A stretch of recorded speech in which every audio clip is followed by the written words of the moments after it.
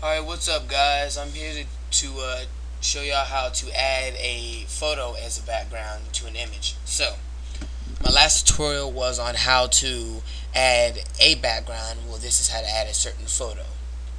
So, you want to start off with an image with a transparent background, and then you want to find another image that you would like or you think is suitable for the background for that. So, I'll use this image, and I just want to select Edit,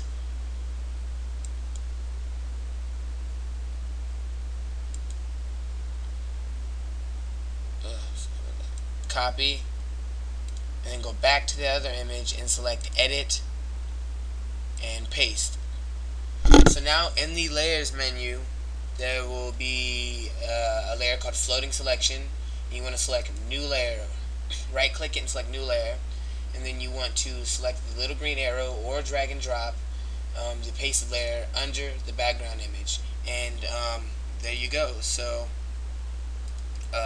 it's real easy, and I hope you learned something. So thanks for watching, and peace out.